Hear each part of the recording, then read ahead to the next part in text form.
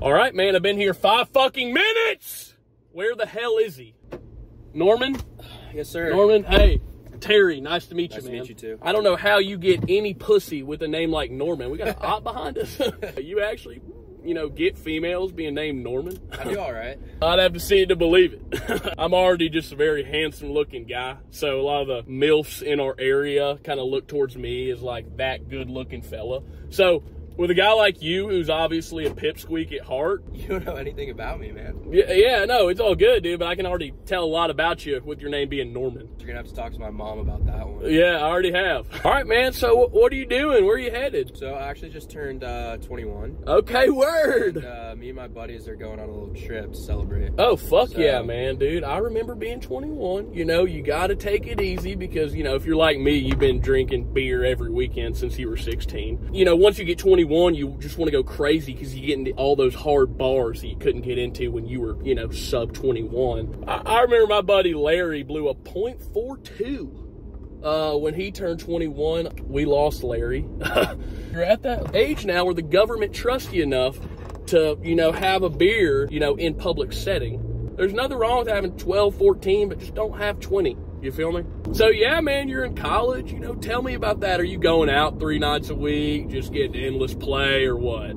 I've kind of dialed it back a little bit in this past year. I guess I just matured a little bit or something. Okay, maturing's for pussies, first of all. You know, while you're in college, you should be drinking all the time. I picked up this drinking habit into my adult life. You know, I graduated back in '82, and, you know, I still find myself drinking like the college kids. You know, there's nothing wrong still with just getting you a drink to start your Wednesday. And people just always want to be like, Terry, give it up. And, you know, you see guys like Daly that have drank all their lives, and they're happy motherfuckers. You know, I'm happy. Yeah, and there's always going to be those people that are just like, you should probably stop. But yeah, at the end of the day, you got to do what makes you happy, you know? Yeah. I do wake up and have an hour before I have my first drink. I don't do it all the time. I don't drink while I'm behind the wheel, but while I'm waiting on people in between stops, I do. Yeah. If my body's used to that, you know, then if I give it, you know, water, it's probably not going to like it. You feel me? So people don't understand that, and they think that the rehabilitation process helps.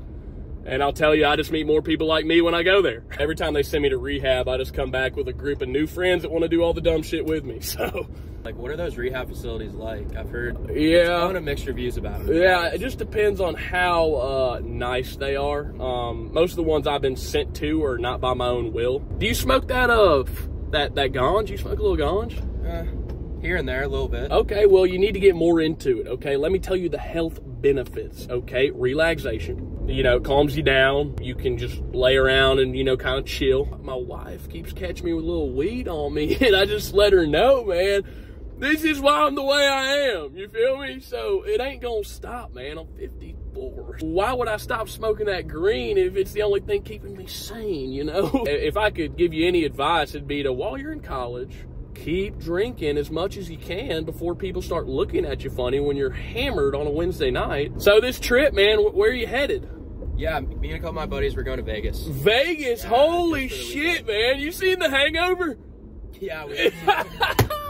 Yeah, man, that shit's awesome, man. Me and my boys went back there, and actually for my first bachelor party that I had of the 4, we went to Vegas, and let me tell you, man, I went down there with like 30K to my name. This is 87. And, fuck.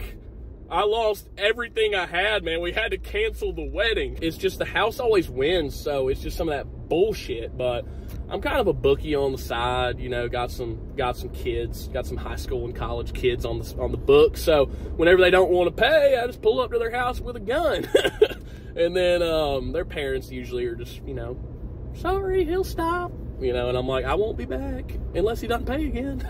And you heard of OnlyFans, right?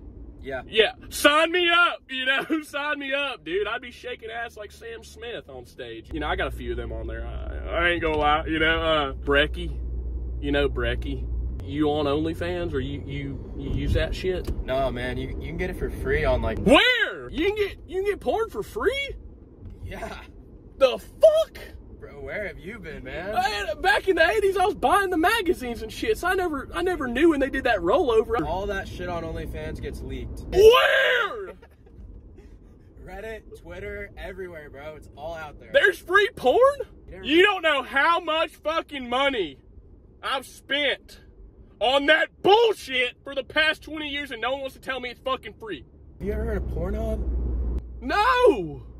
The fuck is that? No. Man, I'm Brazzers Premium, brother. So what are you thinking about the presidential election? I'll just tell you, it better be a fucking Republican.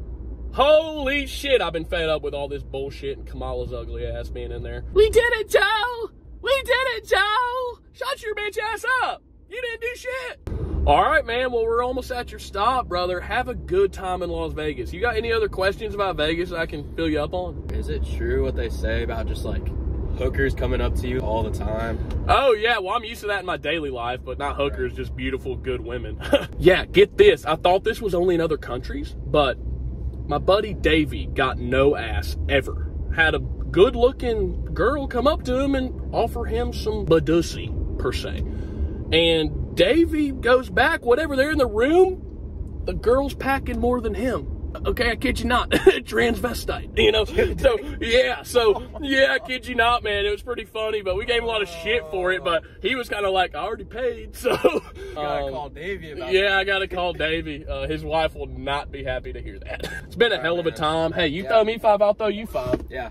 Okay? You're right, dude. 5 stars, not the fucking tip. I want 10, 15.